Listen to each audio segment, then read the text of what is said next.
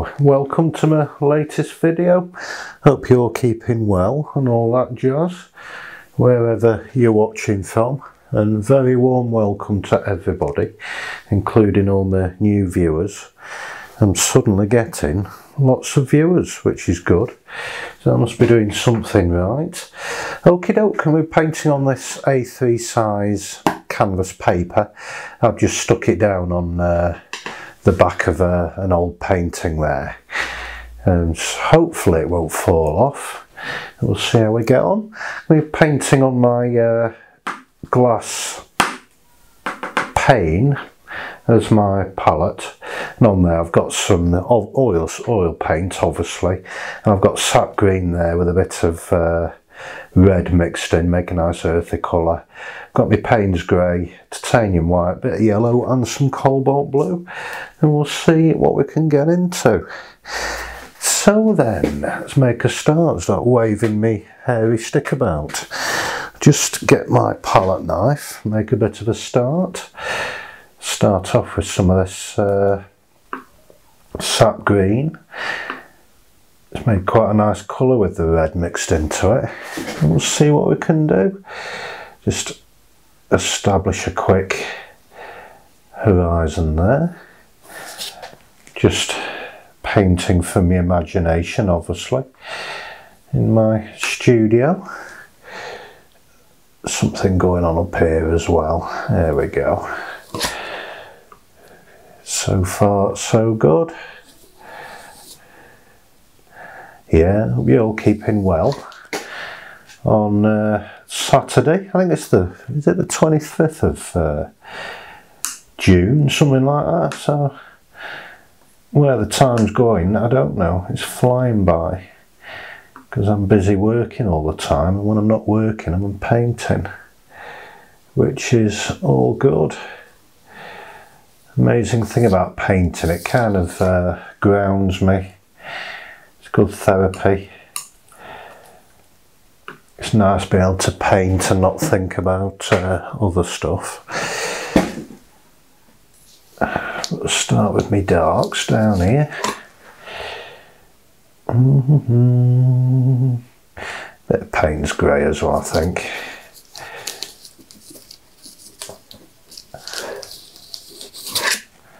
I do like this canvas paper. It's by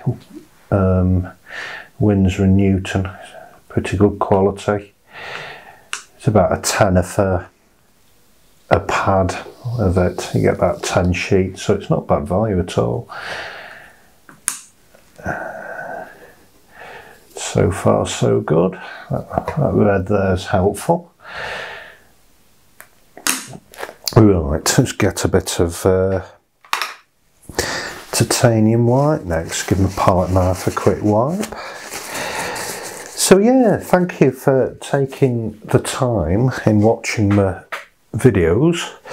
Feel free to comment and don't forget to subscribe. Of course, you can also find me on jonkidd.co.uk, my website, and also on Facebook and Instagram. Just put in Jon Kidd artist and I'll come up.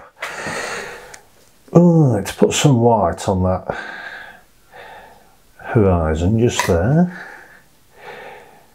There we go. Some of that colour's just leapt into the sky, but it might help. Doesn't matter. I'll find my long handle brush now. It's a nice long handle filbert brush. I do prefer long handle brushes. It'd be far more expressive. Sap green on there. Just quickly, nice and fast, just work the foreground a bit.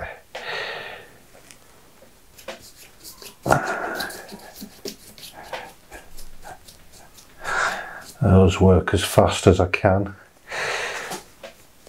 I haven't got the patience.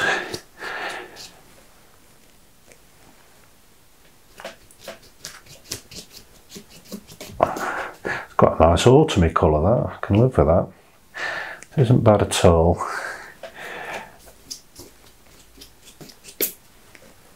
Although it's not autumn, summer's arrived with a vengeance.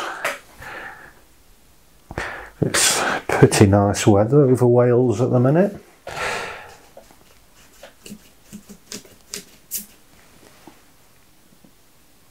I do like autumn though. I think it's my favourite month, autumn. Autumn and spring are the best months for me. The thing about summer is the heat and the crowds. I don't like either.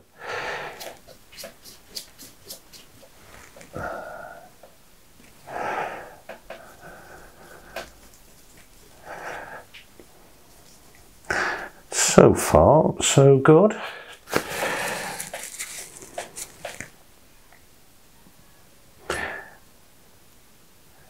Using linseed oil as the medium.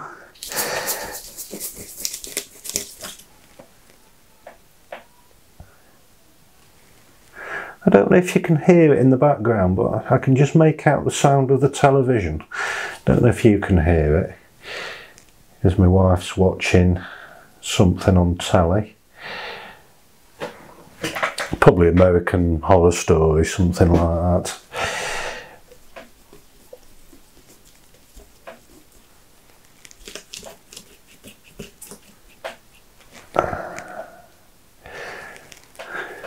Right, I might put some, let's give me brush a wipe, a little bit of yellow in that distance there.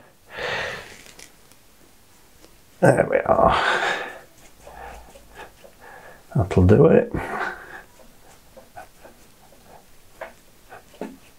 Could be distant fields or something like that. There we go. Right, palette knife again.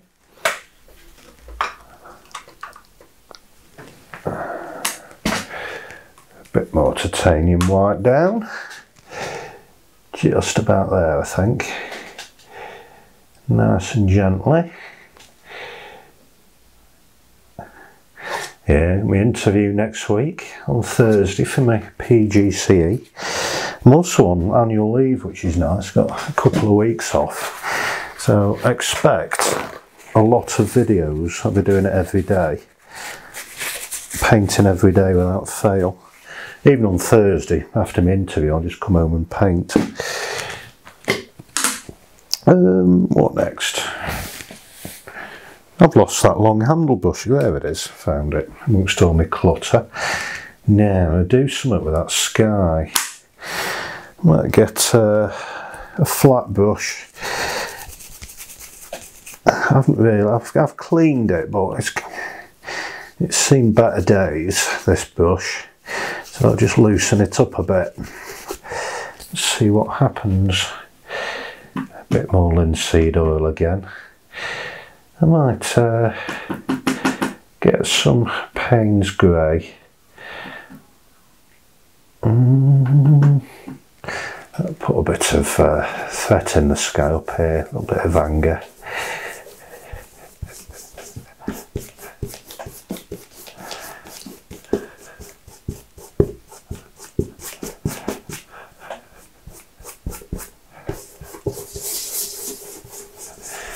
Here we are.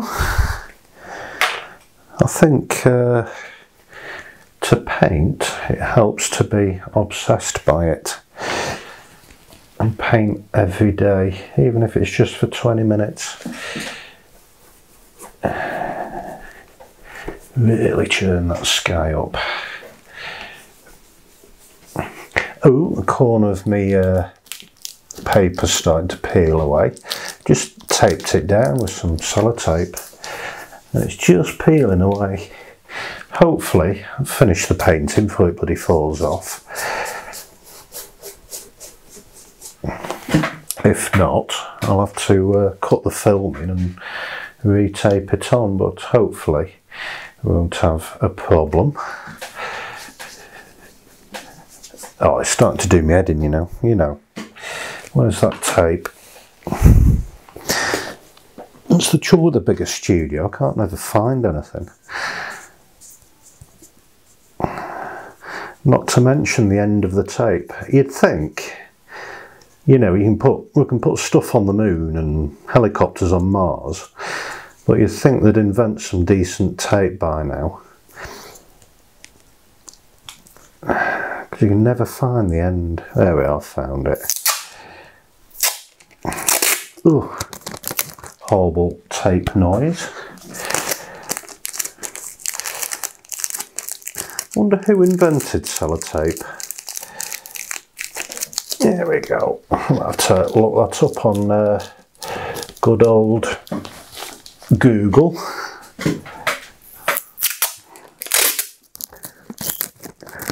Yeah, excuse the horrible tapey noise. Plonk that down there. Take that corn up. It's looking quite pleasing already. It's only been going a few minutes. Right then.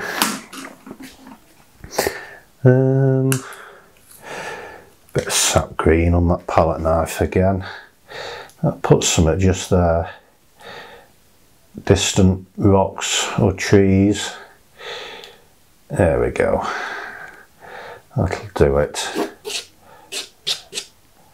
Bit of a scrape or two going on as well. A flat brush again.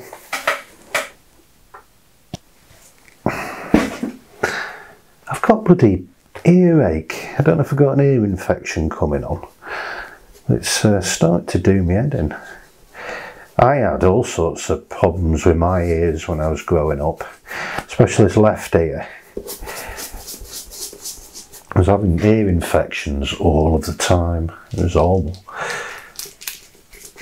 And then one occasion, I think it was about 10,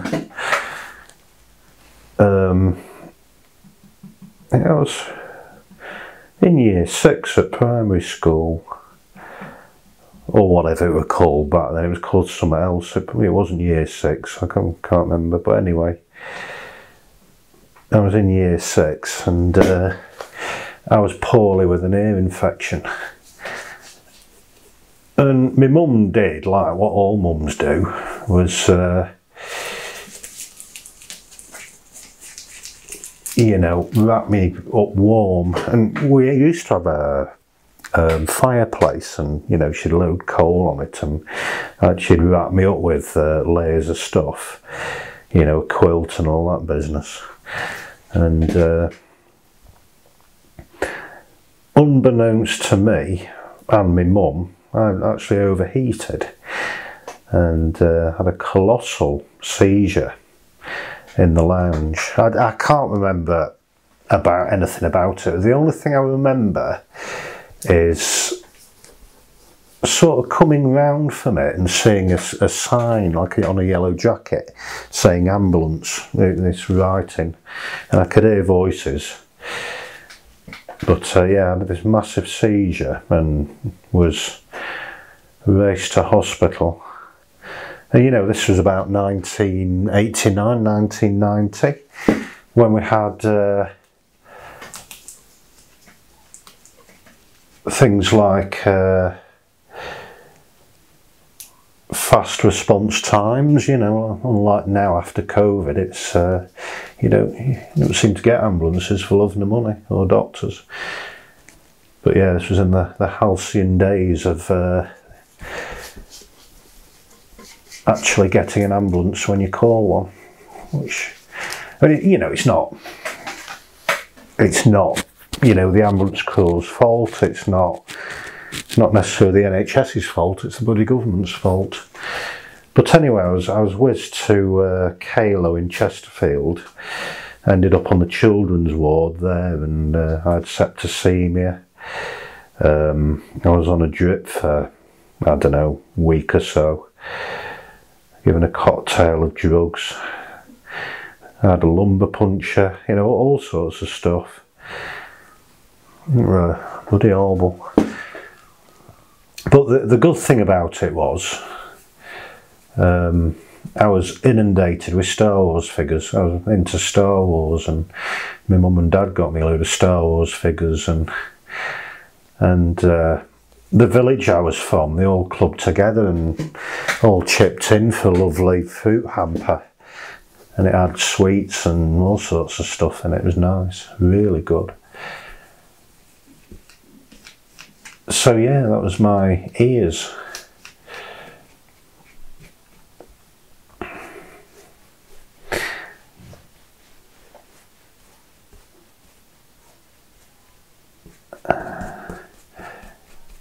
But yeah, not a good day out. Yeah, this is coming on nicely, that, quite pleasing. I might plonk a bit more titanium white on this palette. So yeah, I've had that massive seizure, and I've had, let me think now how many I've had. It was the start of a few seizures. I had that one in my mum's living room. I had one, I think we were playing football or cricket, I can't remember now, on the village green, and I collapsed of a seizure, and you know, it was a hot sunny day and there was various people sat outside the pub or in the pub or something, I can't remember, and I went down like a ton of bricks, I had convulsions and everything, and somebody in the pub saw and they came running out and saved my life. I'll never forget, his name was Greg somebody, I can't remember his second name. Yeah, and he was, I'd love to see him again. I haven't seen him for like 30 years. But he lived in the village we were from. So yeah, he saved me bacon, you know, and I was whizzed to hospital. I had another seizure. It tends to be when I overheat. I had one, I'd been playing basketball, and on my own actually, I used to practice into, you know, there's a bloody basketball hoop round the back of the pub, and I was a bit of a loner, you know, in my teens, and played on my own. I say I was alone, I wasn't really, I just preferred my own company sometimes, you know, and I was practicing shooting this basketball hoop, and I was pretty bloody good with practice. And I remember feeling really dizzy, and so I thought, oh Christ, best get home. And my home was, it's about, I don't know, quarter of a mile away, perhaps less than that, and I was making my way home, and I remember climbing a wall. You know, the shortcut was over the wall around the back of the playground, and then to my house by climbing another wall. And I climbed this wall, this dry stone wall, and collapsed on top of it and fell down into a patch of nettles and proceeded to have a seizure in there. And I can't remember what happened after that. Whether my mum saw me from the house or what, I don't know. And so anyway, I got seen by a doctor who came round to the house, the local doctor, and he says, there's a good chance I'll never drive. And that was, you know, I was about 15, and that was the end of the world for me. You know, if I can't drive when all of my mates are driving, you know, that was it. But luckily I was given the all clear.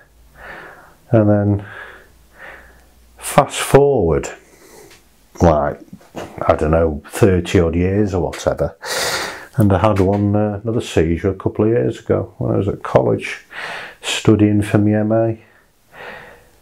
But again, you know, went to hospital and went to the neurology clinic near Liverpool, and was given the all clear again. It was just one of them things, just overheated. So I've just got to be careful now and wary, particularly in the summer when it gets very hot. But thankfully I get about 20 minutes warning before I do have a seizure, so I can take steps to mitigate the risk. of getting injured or whatever.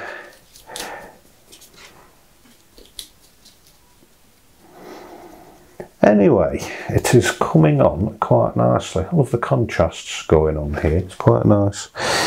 Now, palette knife again. Plonk a bit more sap green on here, do some of this hillside here. There we go, a few more scrapes. Things going on there. Right, where's it's my cloud knife, I call it. It's reasonably cloud shaped. Put a bit of titanium white on that. Bit of something going on there. Might just plonk. Bit of a splodge there. I think the trick is of not drawing, say again, put my teeth in. The trick for painting clouds is by not painting clouds. Just doing splodges.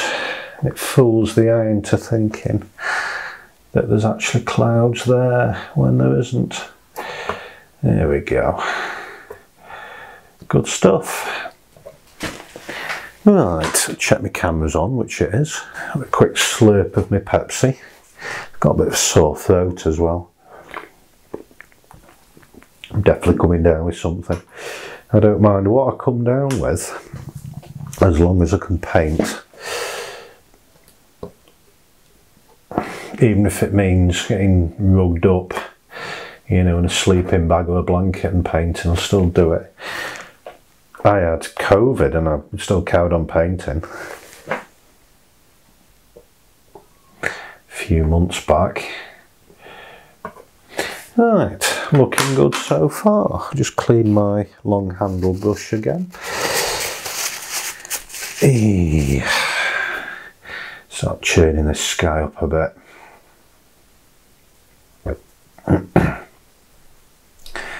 Yeah, funny things seizures are.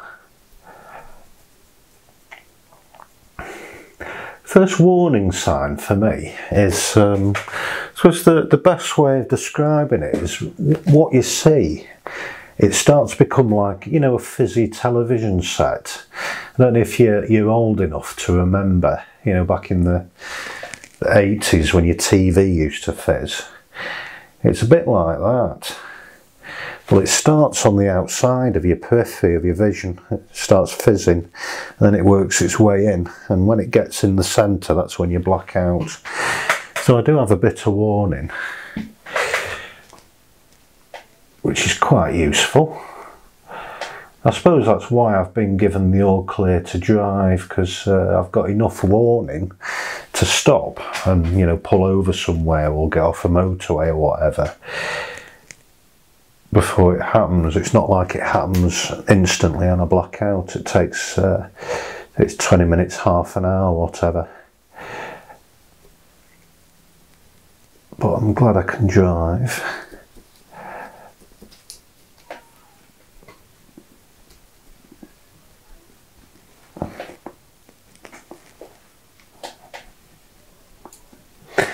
Yeah, coming on quite nicely. Put a bit more Payne's grey up here or something. Just up there. You know, that is almost just about dandy. Get some yellow and plonk that down there.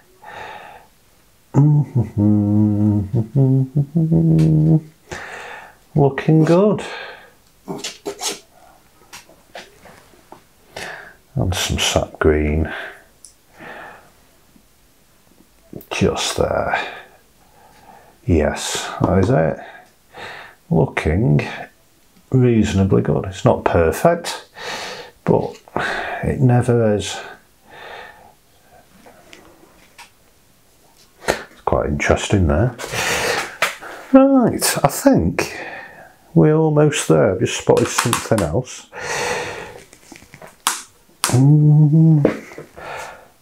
Just put that there, just to break up that sky a bit. There we are. Lovely, that'll do nicely. Do a quick signature. Find where my little liner is. There it is. Where's my red? Where's my red? Let's use this tube of red. Do a quick signature. And then that is that.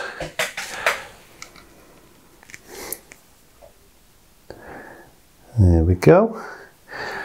Which is easier said than done, do a signature. I've got quite shaky hands, which I have tablets for. Jon Kidd.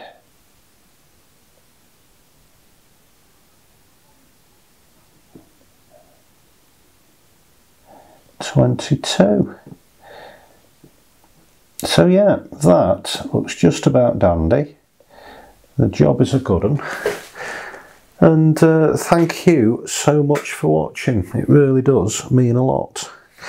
So yeah, keep all the likes and the subscribes coming. That little bit of accidental red there is quite nice. I can live with that. Not bad at all. So thank you for watching. Don't forget to like and subscribe and comment. And I will see you in the next video. Bye bye.